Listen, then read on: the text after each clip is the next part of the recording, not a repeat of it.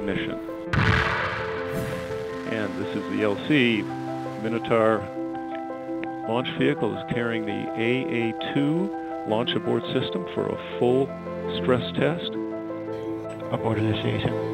Pyros 1 and 2 discharge both sides. Good chamber pressure. Good control. Settling phase. Jettison. Pyros 3 and 4. We're out here testing these instruments to collect atmospheric wind, aerosol, and water vapor data. Doing this to understand how accurate these instruments are, and also to understand how we might be able to take these instruments to space someday. 6-0, releasing drop zone. Hi everyone, here we are on DC-8. We're flying about 2/3 of the way through our third flight, start flight number 3. As you can see, students are on board, as well as about a dozen or so different instruments. What is this showing versus this graph here? AFRC AQ for short. The goal is to track smoke as it crosses North America, taking air samples ranging from high in the sky to down on the ground where people are breathing it. The DC-8 here at NASA Armstrong has supported Operation Icebridge since 2009. This will be our 7th campaign.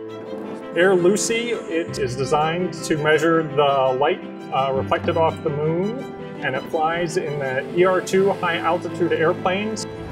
Flying high in the Earth's atmosphere with SOFIA, the world's largest airborne observatory, scientists finally detected this elusive molecule called helium hydride.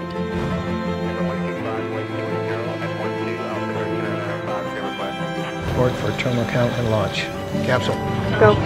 Booster. Go. SPLICE is developing a family of sensors that are required to land safely and precisely on the Moon, Mars, and any other destination. All right, ready? Here we go. Here we go. US, we are in between Lake Bed 1.5 and 1.8 US. Anyone on the controller? Present the good to everyone. 3, 2, 1, release. Okay, we'll be coming to the right and then back around to the left. The X-56A project is intended to enable the utilization of light-efficient wings by development of flight control technologies to suppress flutter. And we're coming to the left.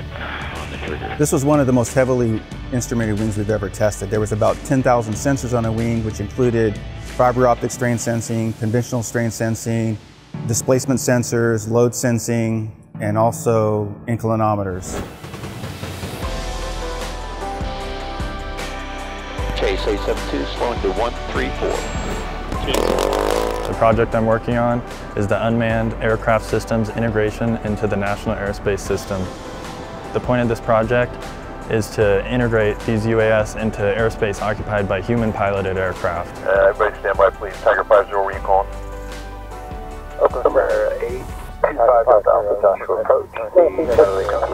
The use of this project is going to go for a long time because it's going to establish a fundamental data set on how pilots breathe in a tactical environment. This particular antenna, we're trying to reduce interference on the ground, and we have a flight test campaign to explore exactly how well we're able to control the interference of this phased array type antenna. We're really excited. We have this wing that we've been designing for years that's been finally built and delivered, and now we're testing it to see if it matches the performance that we need for the X-57 vehicle.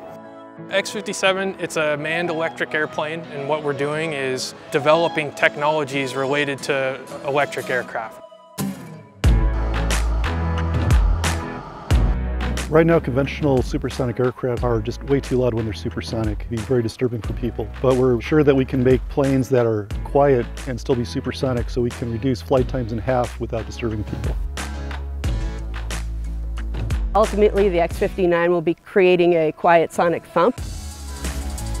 So what we're doing now is we're going to take what we learned from these experiments and we're going to apply them to the X-59, which is going to ultimately be flown in the year 2021, so that for the first time we can get regulations on the books in the United States of America that say you can fly supersonic.